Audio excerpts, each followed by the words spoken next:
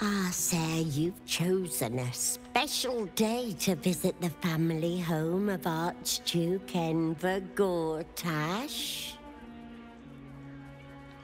We're celebrating our dear son's magnificent achievement with a special run of leather-soled shoes. Probe her mind. Let's do that. Nice. Help me! Dear gods, help me! Whoa, whoa, whoa. Tadpole squirms. These people are infected with the parasite, but something is off. You Let's see. search her mind, but the psionic forces that control her are different, split somehow. Your own consciousness slips into the gap. Help me! Gods, help me! Enver's ruined my mind. He's taken my body. Oh. I should have slammed the door in his face, but I let him in and he rammed some kind of worm in our eyes. I'm here, but I can't speak. I can't act. I'm trapped. Whoa. He said he wanted to make us powerless.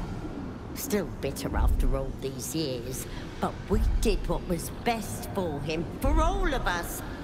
We had debts, world-ending debts, trying to keep this cursed shop afloat. Dangerous lenders who said they'd bury us all if we didn't pay.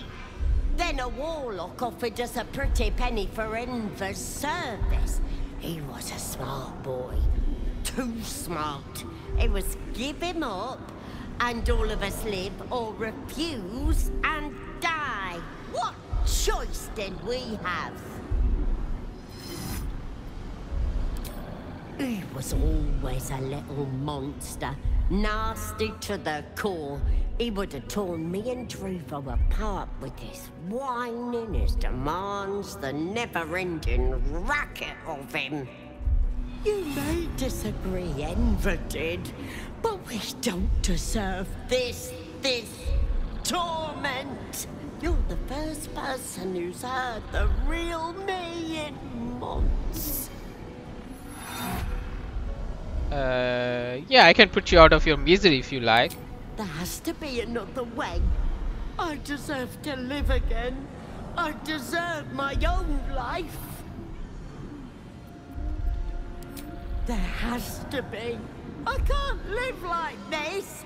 I'm trapped. Trapped.